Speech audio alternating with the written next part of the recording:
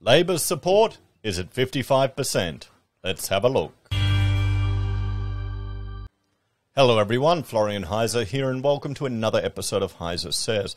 Grab your stein of coffee. I want to have a look at some polling data from Roy Morgan about, well, Labour and the Liberal Party.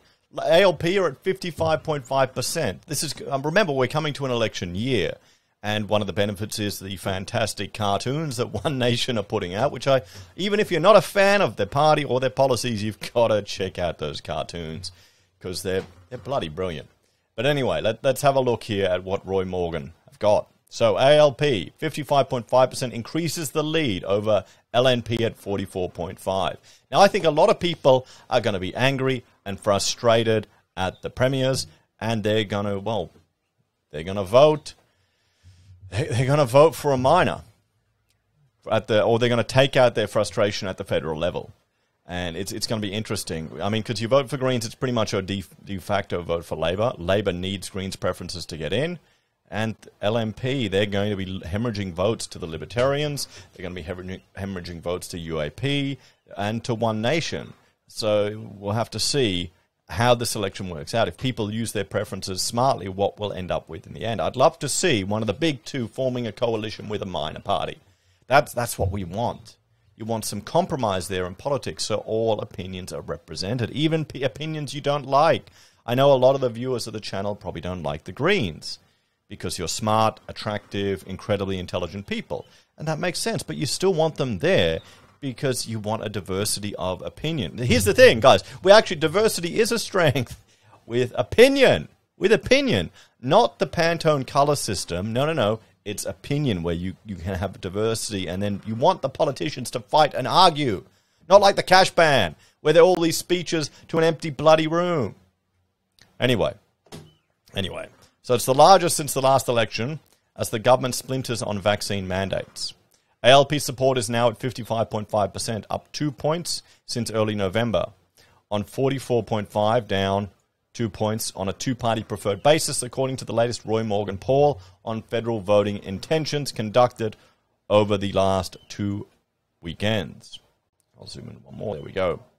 This is the largest two-party preferred lead held by the ALP since the 2019 federal election, and exceeds the ALP's lead during the height of the 2020 bushfire crisis.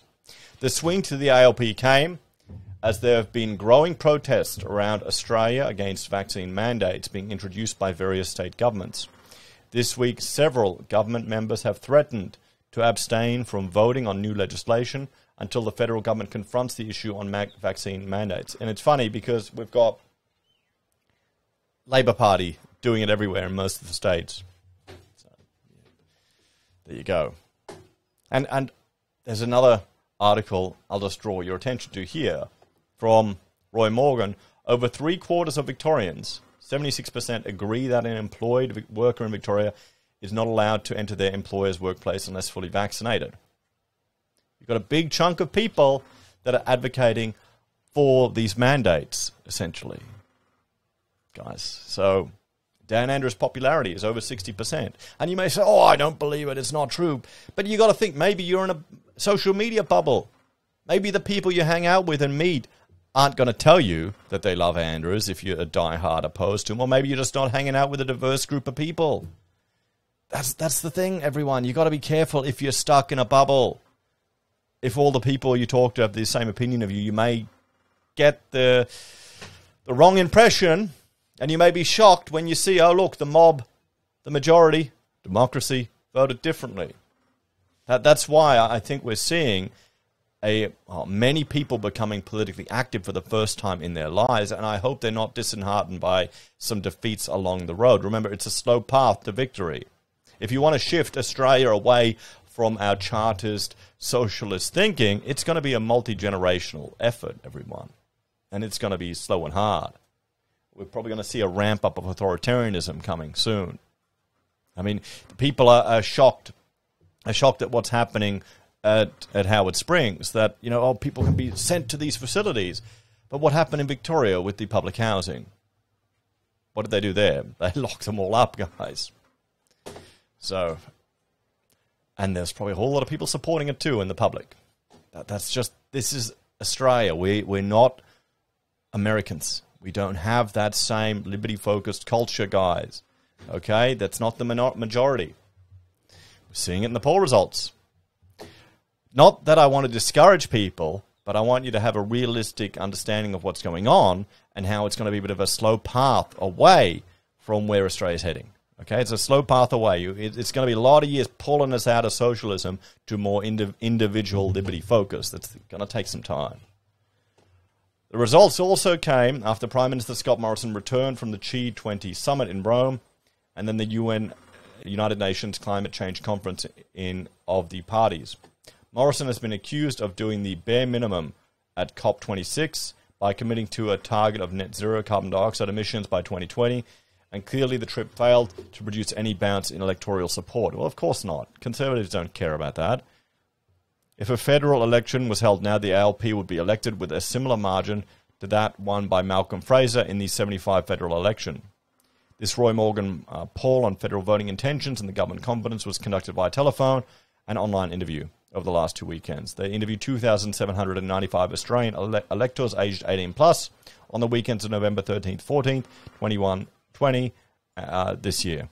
A higher than unusual 7% of electors, unchanged from early November, can't say who they want to vote for. So people are still frustrated and still not sure. And if we have a look here, do they have a chart? So there you go. I mean, look at that. Guys, look at that. Wow. Entering lockdown for the first time. Boom. Labor. Liberal. Crashes to the bottom. This is definitely going to be an interesting election year to see what happens here, guys. So let's have a bit of a talk about this. So I'm not surprised that Labor's support is high. I would be shocked if we don't have a bit of a protest vote against the federal government at the next election. I'm hoping people learn the power of their preferences. We have one of the best electoral systems here in Australia. And no, it's not dodgy. It's not all controlled. It's not all pre-selected. Every candidate can have a volunteer go and observe the count, and then can cross-check the data. And there's a paper trail, everyone. We're not America, okay?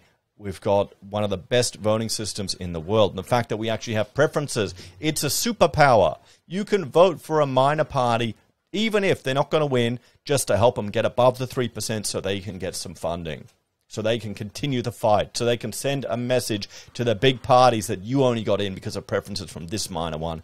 Maybe it's time you paid attention to it. Get your minor candidates in the Senate, guys. If you can get some minor people in the House of Reps, that would be a fantastic victory. But it's going to be tough and it's going to be a long road. Don't get disheartened. Anyway, take care, guys. And I'd like you to have a look at this last video about, well, support for Dan Andrews over 60%. I can't say I'm surprised at that either. And if you're that shocked, just remember how many civil servants haven't been affected by the lockdowns. Take care, guys. I'll see you next time.